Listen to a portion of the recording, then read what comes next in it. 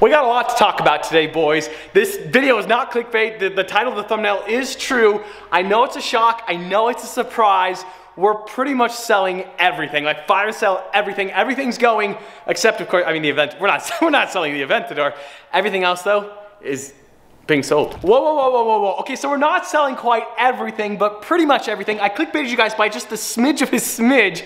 The Gallardo's being twin turboed off at B-Rogue built. I'm never gonna sell that car. The Gladiator is legit cut in half. It's being converted to a 6x6. We're not selling that. 430 Challenge, we're not selling that, but everything else is for sale. The Toyota Supra, the Focus RS. I know I just bought the C8 Corvette, but yes, it's for sale. And I can't believe I'm gonna say this, my beloved Ford GT. Boys, it's for sale. I'm not going bankrupt. This is not some financial decision that I have to make, but sometimes in life, crazy opportunities present themselves and you have to sell your Ford GT. None of these cars are financed, they've all been paid off in cash. This guy uses his Shelby as a bookshelf. I know I just got the white Vossens and they look amazing, but we're headed off to Salt Lake Valley Chevrolet. Also, the Rolls-Royce limo, it's for sale too, because why not? If anybody's willing to take it, please take it off our hands. I have 5,662 miles on my C8 Corvette. It might be the second or third highest mileage in the entire world, but there's a problem.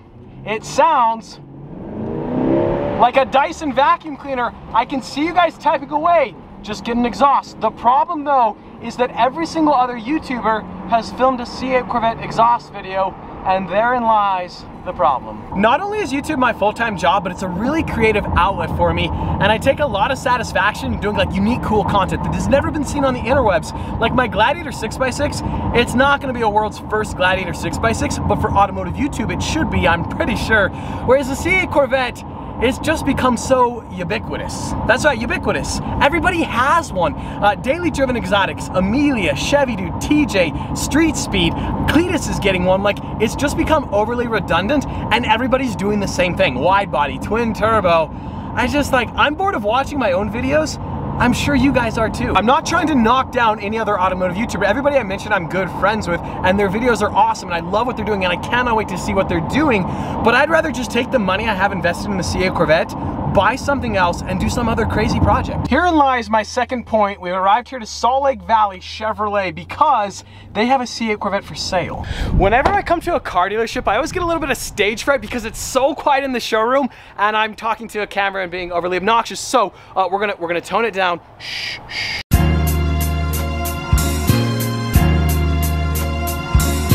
There was a bunch of copyright music playing inside the showroom, so yeah, we couldn't even film whatsoever. Also, I got the newer low-profile Michelins. Look so good with those white Vossens. We were gonna talk about this in the showroom, but the music killed that dream. They're asking $50,000 over sticker, 139 grand. Now, it is brand new. It has 1 mile on the odometer. It's a fully spec car, 3LT. It's got every single option imaginable, but 50 grand over. What if we could get 25 over? Because I have 5,678 miles.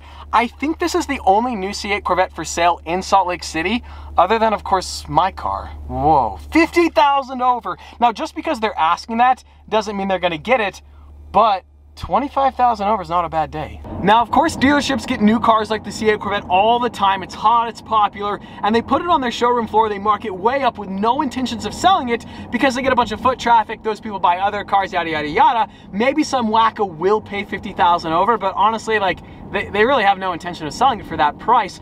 But, if I could get 25,000 over, that's a pretty good day. That's a great day. That's an amazing day. I truly do love this C8 Corvette. It is so fast. Okay, whoa. There's some very, very basic research, but C8 Corvettes are all trading. So this is like the most expensive one, just happens to be in Salt Lake City, but they're all trading for like $100,000 to $120,000. My car is fully spec'd. It does have a lot of mileage, but I don't know. Also, welcome to Four Horsemen Racing. The Corvette and the Supra look so good next to each other. The purple and white wheels. The Corvette is riding way, way high. I don't know, I'm starting to get second thoughts. This Supra just looks like a Hot Wheels car, but at the same time, like, it's fully built. I think Josh might buy it. You gonna buy it, Josh?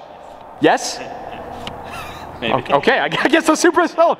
We were talking off camera and he wasn't gonna buy it, but on camera, I guess the pressure got to him. Oh, they look so good. I don't know, guys. So yes, I am selling the Supra. You guys might remember this is a launch edition, number 304 to 1500. This car sat center stage at SEMA. I put like $30,000 into this car. Obviously mods, you don't get everything in return, but you get some, I think, maybe. I haven't quite figured out how I'm gonna sell all these cars. I think that you guys can just send me an email to TheStradman@hotmail.com. I'm gonna start the bidding on the Supra at $70,000. Now I paid $67,000 for this, which is $10,000 over, but like I said, I put $30,000 worth of mods into the car. Center stage SEMA, kind of sort of cool. No, maybe. Yeah, so if you guys are interested in buying any of my cars, TheStradman@hotmail.com. I would prefer to sell it to somebody here in Utah. Ideally do some type of sales tax trade. But yeah, anyways. Josh just made an excellent point. We should start it up. When I tossed you that key, I was sure you were gonna drop it and the value on my car was gonna be destroyed. So this has the frequency intelligent exhaust. It's very, very loud and sounds quite good. We probably don't need this anymore. Oh. Sit in sport mode? This mode and then Center console. Sport. Sport. I don't know if I'm starting to get major second thoughts. Also, this warehouse, like the exhaust sound just reverberates through your soul. I need a warehouse just for revving. I need a warehouse. I see that smug smile. You buying this? 70,000. Take it or leave it. what do I get in return if I buy it? You get the car. Oh yeah. Okay, my voice just squeaked right there. We got the white skull wheels. You got the Pandem wide body kit. This thing, I don't know if I want to sell it, dude. It's so sick, but if I buy it, then you can drive it whenever. Oh, done. In summary, we're gonna start the bidding at $70,000 for the Supra. The C8 Corvette, it's a little bit different. If you want the white Vossen wheels, we start the bidding at $115. If you want the stock wheels, we start at $110. I think the Vossens look amazing, but at the same time, if you don't want them, I understand. Eventually when I sell the C8 and the Supra, maybe I get a Viper ACR. Whoa. I have so many second thoughts floating around my head after seeing the Supra, but it makes sense. Like, I wish I could tell you guys what my plan is, but we need to sell some cars first because I don't want to hype up my plan and then not sell cars and then everyone's like, I thought you were going to do that. I thought you were going to buy this Koenigsegg. I'm not buying a Koenigsegg. That was a joke. That was a 100% joke. I am not buying a Koenigsegg. I thought it'd be funny. So anyways, when in doubt, launch it out. Go. This car is so quick. I'm gonna miss it so much. That was 3.6 seconds. Bear in mind, we're in Salt Lake City, Utah. We're at elevation, so we're not in Florida. We're at like 4,000 or 5,000 feet up. 3.6 is insane. If today's video gets 100,000 likes, I will bury the Rolls-Royce limo in the backyard. That's right, please smash that like button. I wanna bury that limo so bad. Burlacker's out of town. It would just be such a nice, warm welcome return for him to come home with that in the backyard. If there is somebody who wants to buy the Corvette and the Supra in tandem, it would be so cool to keep them together as a pair, and I would offer a discount. I'd love to sell the cars to somebody locally here in the state of Utah so that I can see them someday, because I get emotionally attached to my cars, especially the Supra, taking that to SEMA, everything we've been through. The Corvette I've only had for 2 months, but now that it's purple with white wheels, I mean, come on, it looks amazing. So, the Focus RS, I've talked a lot about selling this car. It is finally time to actually take action and sell this car. I want to replace it with either a Raptor or a Ford F350 or a 450, because a Raptor, as cool as it is, you can't really tow. I mean, you can tow with it, but you shouldn't tow with it. If you do, it's got a little baby V6, you're gonna blow it up. So I'm trying to decide, Raptor or F450, swapping that out for the Focus RS.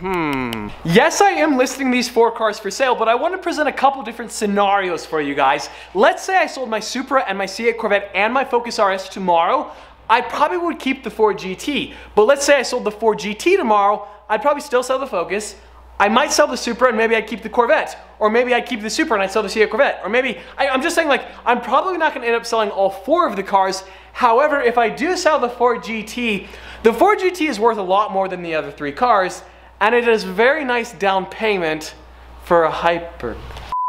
Surprise, it's a new day. The Rolls Royce is still parked there. We're headed to the Ford dealer. We have 16,000 miles on the Focus RS.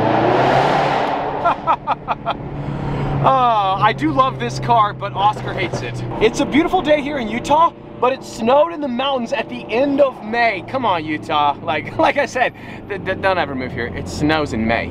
I love my Focus RS. This car is so much fun. It's like a little go-kart, but unfortunately, Oscar, my puppy, he hates it. Like, he hates it so much. And so a truck would be so much more reasonable for him. We were gonna get the Tesla Model Y, but 75 grand for something that it's not very good looking. I know, Tesla fanboys, I'm sorry. It's just not, it looks like a jelly bean, it does. Imagine this F350 towing the Avenger, and then of course someday obviously we're gonna lift it, put it on 40s, maybe convert it to a 6x6 dually. I'm just kidding, I am just kidding. We're not doing a dually 6, of course. A dually 6x6 would be incredible. I don't know, what do you guys think? Do you like the F350 or the Raptor? Let me know below. As much as I love to picture myself Baja racing my Raptor and jumping it every single weekend, realistically that's not gonna happen. Whereas towing supercars, like, that is so much more practical, but a Raptor's so much cooler. I don't know what it is about the Raptor. I don't know if it's great marketing. It's just cool and I want it, but a 450 to 350 makes so much more sense. In quick summary, I'm selling the C8, the Ford GT, the Focus RS, and the 2020 Toyota Supra. The C8 Corvette, $115,000. The Ford GT, I'm looking for 250 grand. This has an FI aftermarket exhaust. This is probably maybe the cheapest, maybe the second cheapest Ford GT in the nation. The Focus RS, we're looking for a cool $32,000. This car has a bunch of mount-tune accessories, the aftermarket Borla exhaust, the Rogue Performance downpipe. I know I said I wasn't gonna sell the Aventador, but after some reconsideration, I'm just kidding, I'm just kidding. We're definitely not gonna be selling the Aventador anytime soon. If you guys are interested in any of these cars or the Supra, send me an email, TheStradman@hotmail.com. Everything is not really particularly 50% off, but anyways, the Rolls Royce is 50% off. Actually, honestly, I'm just kidding, it's not free. But if you do wanna buy the Rolls Royce limo, the Burlacker doesn't know that I'm offering it for sale, but if you do wanna buy it, send them an email. I know a lot of you guys are wondering, why am I trying to sell these cars? I love these cars, you guys love these cars, but trust me, what is on the horizon is gonna be absolutely out of this world, never done before in the history of auto. Well, that's not really true, but kind of sort of true. We have some crazy, crazy plans in the works. Like I said, more than likely, I will not sell all 4 cars. If the Corvette sells, if the Supra sells, maybe I can keep the Ford GT. If the Ford GT sells, maybe I sell some of the other cars. Anyways, I don't really know what's gonna happen, but all 4 cars are for sale. I really don't wanna sell the Ford GT, but 250 grand, like I said. Anyways, as always, I hope you guys enjoyed today's video. If you did, like squad, be sure to smash that like button. But just like that, this vlog is over, and I'm out.